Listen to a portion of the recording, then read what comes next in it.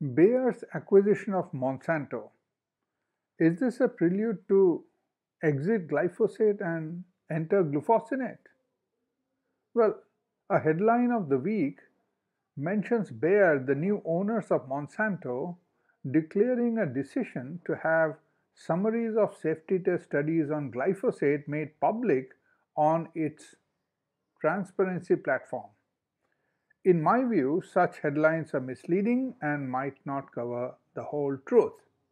The story starts in the early 1970s in the US when Monsanto submitted those safety test documents on glyphosate to the Environment Protection Agency or EPA.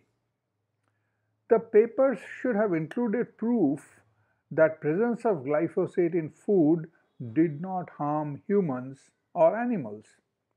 Such proof usually involves lab tests on health of two groups of identical animals where one group was exposed to glyphosate in their food while the other lived the same lifestyle and ate the same food but without glyphosate.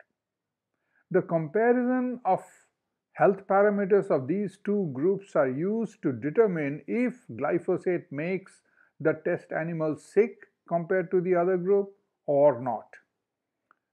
Such safety test reports should contain both the summary report from the scientist concluding the tests or conducting the tests as well as the supporting raw data based on which these summaries were made.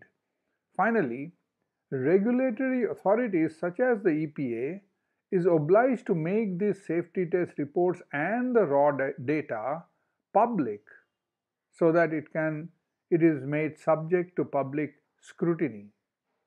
What makes glyphosate unique, along with some other related GM products, is that these safety test reports, records, and raw data have been kept hidden from the public for over 45 years by now by all governments everywhere. Meanwhile, the public is bombarded by a plethora of unsubstantiated, independent scientific reports that declare glyphosate to be safe. These independent reports, without supporting data, are just third party opinions and worth little more than bad quality toilet paper. However, the table might be turning now with an unbelievable rise of hitherto unknown or uncommon diseases suspected linked to glyphosate. However, there is not much independent research going on about this, primarily because the biotech corporations have mostly managed to control the research. Anyhow, things might be changing as things sometimes do. Many smaller nations have started banning glyphosate. Many states and regions within nations, such as India or Sri Lanka, are selectively or regionally banning glyphosate. A key court case in the US has gone against Monsanto where glyphosate was accepted as the reason behind the litigant Mr. Dwayne Johnson getting terminally ill with cancer.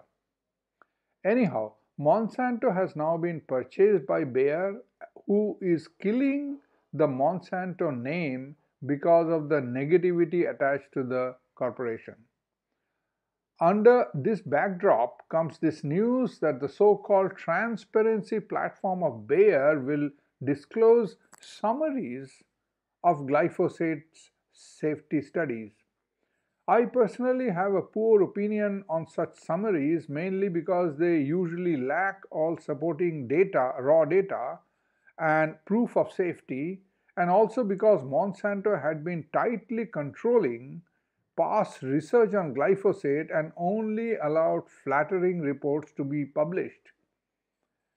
We shall not know the full truth about glyphosate's safety irrespective of the smokes and mirrors from Bayer's transparency platform without honest independent research outside of control of the biotech industry. Independent nations should not accept for glyphosate as set by the Western nations with a vested interest, or from the international bodies such as Codex Alimentarius that have long been infiltrated by corporate lobbies. They need to either conduct independent and unbiased tests of glyphosate themselves and set their own safety standard, or ban glyphosate from their agriculture. Far-sighted nations are already doing that, such as Venezuela, Mali, Nepal, Bhutan, Senegal, and Bolivia. France and Germany are reportedly looking for a way out of glyphosate-dependent agriculture.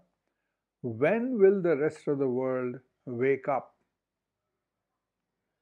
So, what is behind this Bayer's disclosure regarding a possibly selective and partial transparency on glyphosate safety? Well, some of my scientist friends, such as Thierry Vrain of Canada, suspects that glyphosate has gotten so controversial and indefensible that Bayer may be planning to kill glyphosate and replace it with their own glufosinate. Phasing out glyphosate might need dexterity if Bayer wants to avoid being sued into bankruptcy. Is this transparency ploy an attempt to engineer a safe exit for glyphosate and a safe entry for glufosinate?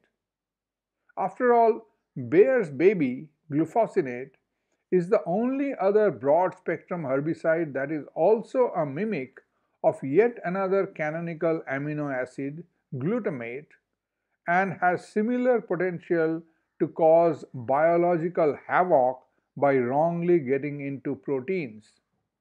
So, Stephanie Seneff rightly ponders about a shift to glufosinate that could open up another wave of new diseases due to new kinds of protein dysfunction and bring more misery to the living world. All this is happening because independent nations are not acting to the best interest of its citizens and is bowing to corporate efforts to control their food web through toxicity. Ultimately, this is the responsibility of the citizens, you and me, to either preserve national food sovereignty or to give it up. That's all for today. Thank you.